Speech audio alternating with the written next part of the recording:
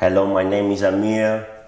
I'm pleased to say that I'm a dental surgeon and I'm here to talk to you, a budding dentist, a general dental practitioner perhaps, a dental therapist, or anyone for that matter, about the childhood fevers, the exanthematous fevers, the so-called acute specific fevers, things like mumps and measles, and German measles, and diphtheria, and chickenpox, and whooping cough.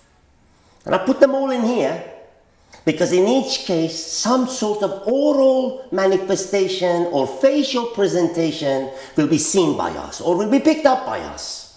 And therefore, you should know something about them. I'm going to talk to you a little bit about their incubation period. The prodromal symptoms, those are the symptoms that come on before the actual illness.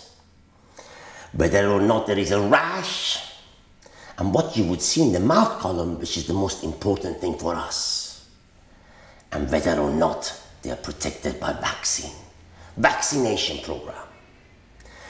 So let's go very slowly through them.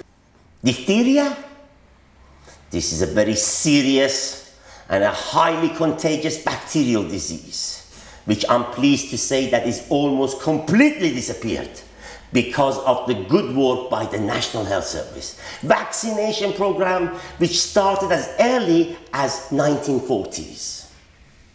This is a very serious disease which can affect the myocardium, and patients can have severe inflammation of the heart and go into serious heart failure, and patients can even become temporarily paralyzed because of it.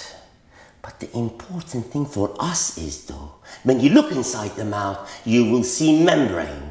Tough, thick, adherent membrane stuck at the back of the tonsils. That membrane can involve the pharynx and cause respiratory obstruction.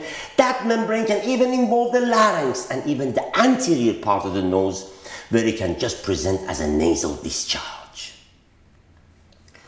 Diphtheria is protected by vaccination program, which was introduced by the NHS in 1986, the 5-in-1 vaccine which protects against whooping cough, diphtheria, polio, influenza, and of course, diphtheria itself. And the first jabs are given at 2 months, 3 months, and 4 months old, and so on, and then they have the 1-in-4 vaccine.